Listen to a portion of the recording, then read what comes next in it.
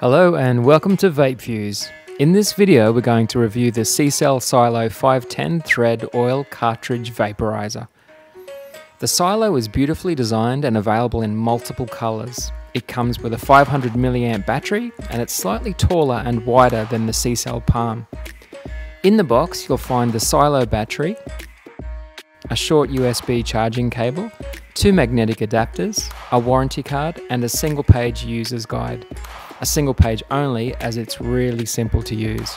Let me walk you through it. It is recommended to put it on the charger before the first use to make sure the battery is conditioned. Once your battery is fully charged, screw on a magnetic metal adapter to a cartridge and slide it into the device. Make sure you're using a good quality oil cartridge, as it will have a huge effect on your vaping experience. The CCell TH2 oil cartridges, for example, work perfectly with the Silo. You don't need to turn anything on or press any buttons. The Silo has an auto inhale function, so all you have to do is take your draw and enjoy the vapor. If you like to run your vapor through water, you can use a dab cap adapter to make that process very simple. Let us know in the comments section below if you have any questions.